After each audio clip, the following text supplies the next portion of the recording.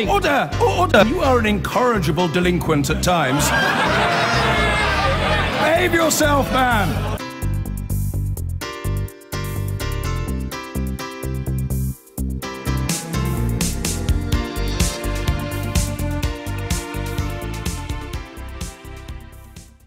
Now, more than 250,000 people who'd have payday loans from Wonga have been warned that hackers may have stolen their personal data. The cyber attackers have taken account details of customers in the UK and also in Poland. Let's talk more about this with Tom Wiggins, who is the Deputy Editor of Stuff magazine. Always great to see you. Thanks for joining us. So, how do we know, first of all, if we've been hacked? I mean, do we know before somebody's actually used our details? Not necessarily, no. I think maybe a lot of the people that have potentially been hacked in this Wonga case would not have known about it unless Wonga had told them, because they won't necessarily have any details stolen that can be used in a sort of negative way against them. So you can't always tell, no. Okay, so how do we protect ourselves in the first place then from being hacked? So I think the important thing to point out here is that this Wonga one is an attack on the larger sort of Wonga network, rather than sort of through a particular individual's personal account. So yes. There's probably nothing that anyone could have done to stop that from happening. Not in this particular case, but more personally. Yeah. I mean, passwords are obviously a big thing. A lot of companies now are making it a requirement that your passwords are a lot more sophisticated than before, so you can't just use password 1, 2, 3, 4, lots of different alphanumeric requirements in there and things like that. So that's obviously very important. Try not to use the same ones everywhere, although obviously I think we all know that's very easy to do. Interesting, I tried to change, I had cause to change my passwords on Apple yesterday. Yeah. And it's much more complicated than it used to be. It's actually a bit of a pain, which is kind of a good thing, I suppose, because it shows exactly how difficult it is, or they're trying to make it, certainly, to It's a two-stop verification process. That's what they call it, yeah. So they will have a phone number for you as well, so you'll be doing this on your computer or iPad or phone or whatever, and they will then send you a separate code which goes to your phone that you would have to put in as well.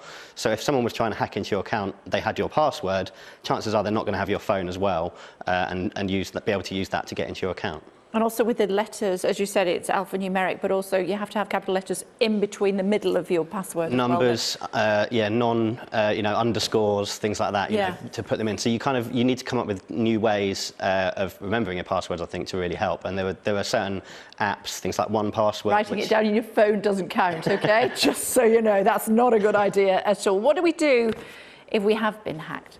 I think that, I mean, obviously the first thing to do is things like changing your passwords. It's very difficult. I think case by case, it's difficult to know what to do. Yeah, change passwords everywhere, pretty much, I think, because if you have been hacked, you have no real way of knowing necessarily what information has been stolen from you. So, yes, change absolutely everything you can think of, pretty much. And hackers are much more sophisticated, aren't they, in getting your details? Yeah. They pretend that they are someone else, and you then have to give, or you think that you have to give them your So, yeah, that's the sort details. of, it's kind of an old school way of doing it now, I suppose, is, but trying to pretend that you are sending a message from the company that the customer is signed up to or whatever. But a lot of the time I find it quite funny the way that you can see those there's quite often spelling mistakes in the emails that you get sent And they're from Nigeria. It's always a big clue. That's a bit of a giveaway. But people don't necessarily spot that. Looking at the URL, so the address bar in the browser, if something looks suspicious about that, the easiest thing is, if you've got any suspicions at all, just don't do it, and phone up the company and check that you're not being scammed. I was hacked the other day on my AOL account, which I found, what I thought was quite interesting was... You got hacked from the past, by the sounds of it. Yeah, there's nothing wrong with AOL. I love my AOL account, if you don't mind, young man. But what they also do, they're very clever, that all of the responses don't actually, they go into your spam folder, so you don't know you've been hacked. Yes. Well, I mean, this is the thing, isn't it? Yeah, without being extra vigilant, if it's a bank account or something, being extra vigilant about what's going on with your account, you might not necessarily know about it. So, things like fingerprint sensors that are coming on most phones now. Is that a good idea? I think so, yeah. I use HSBC to bank, and they use that as their security method to get into the mobile app. you'd like to think that if a bank is using it and is, you know, trusting enough of that as a security measure, that it should be fairly safe. Yeah. And people like Wonga, and we've seen lots of other big companies that have been hacked or partially hacked over the last 6 months or so. Are they doing enough? Well, it would seem not, but I mean, it's difficult to say. You know, it's a kind of cat and mouse game of everything that the banks and the companies do to try and stop this thing from happening. There's always going to be someone else out there trying to get around it some way, and it's a case of just trying one trying to step ahead of the other. You've got to hope, I suppose, that it's the companies that are managing to do that rather than the criminals.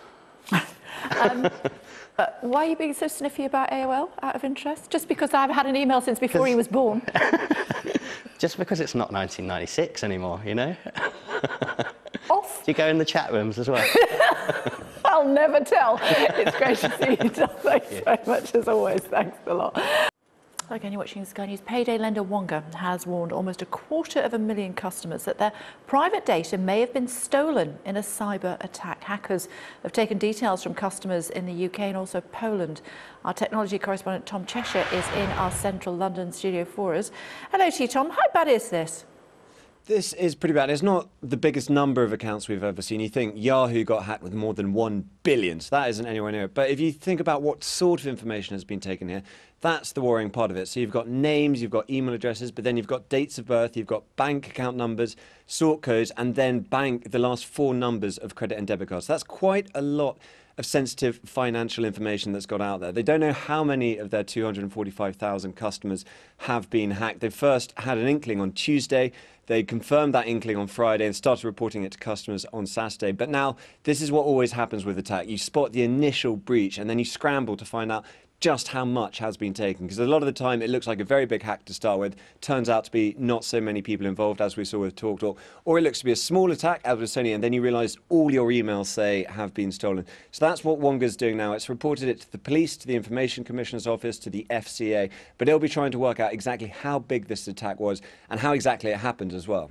Indeed. So, and what does that mean for people like Wonga? Once the dust has settled, presumably regulators look at how well they were prepared for hackers. Exactly that. So with TalkTalk, that was what's known as a MySQL attack, which is a very old attack. People have known it for a long time. It's very simple. In fact, the hacker who used that, he was younger than that vulnerability he exploited to get in. And as a result, they were fined by the Information Commissioner's Office. That's what will happen here. They'll look and say, well, was this simple or was this sophisticated? And again, it's very hard to tell. With that Yahoo hack, more than 1 billion accounts hacked. Initially, everyone thought, well, that's just Yahoo having terrible security. And then it turned out that actually the Russian state was involved. That's what the FBI ended up saying. So attackers go to incredible lengths to hide their footprints. On the other hand, what we've had so far from this looks like, as damaging as it is and as sensitive as this financial information is, so far all we know about is one customer database that's been hacked. That might suggest it's not too sophisticated, but we don't know until we're told more, until the investigation runs its course. And right now, Wonga aren't saying anything. They're not putting anyone up, despite repeated requests for interview, to even talk about their security settings. But on their website, you'll go on their website, ask about security, they've got a page for it, and the website says, well, Wonga is extremely secure. That's proved not to be the case. And what do you do, finally, if you think that your details have been hacked? If you are a Wonga customer and you're worried about this, and they are emailing people to say exactly this, you should let your bank know, just so they're aware of any fraudulent activity that might happen. Also monitor your account if there are unusual transactions. Probably the most important thing is to keep an eye out for phishing emails. So this is emails that might be purporting to be from your bank, which they know now, saying we need this information. That would be trying to get more personal information from you or to try and get you to click malicious links. That can also be done as a telephone call. So if you get any calls or emails out of the blue asking you for information and you're a Wonga customer, you should really ignore those and get in touch with Wonga themselves to let them know about it. Okay, lovely. Thank you.